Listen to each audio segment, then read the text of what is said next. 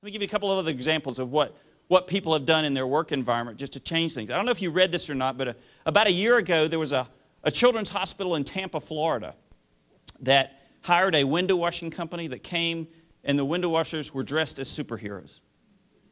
So these guys, like normally if you were at this hospital and they came to wash the windows, you'd see the men in the maintenance suits, you know, the dark blue or the dark gray. But this time, you know, there was this wonderful picture of this little girl in a hospital bed, and she had tubes coming out all over her.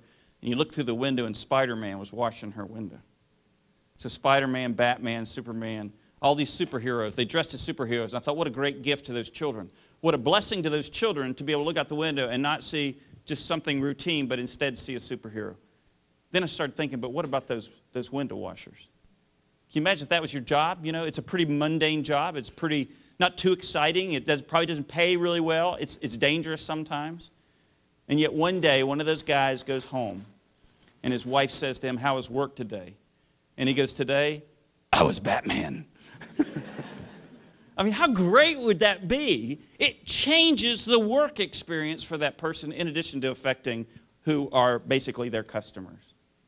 You think about that. How do you change the way you do things so that it affects both you and the people you serve? It's an amazing concept to think about.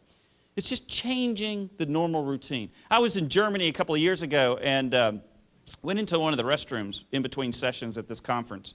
And I went up to the urinal, and there was a fly on the back wall of the urinal. So I flushed the urinal a couple times, but the fly didn't go down.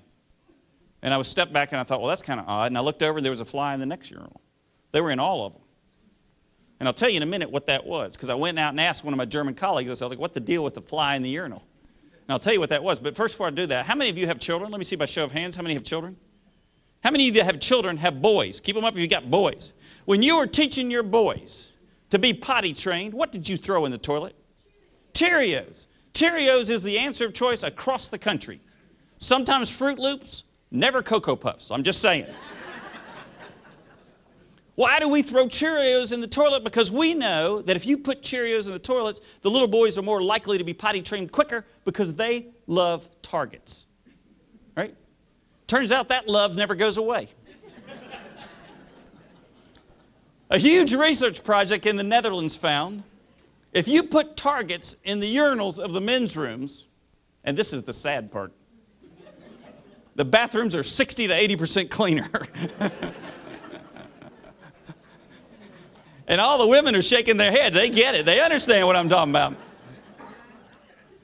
And see, this is dynamic to me because this is exactly do it well, make it fun. They're accomplishing something significant by making the process work, by making it more fun.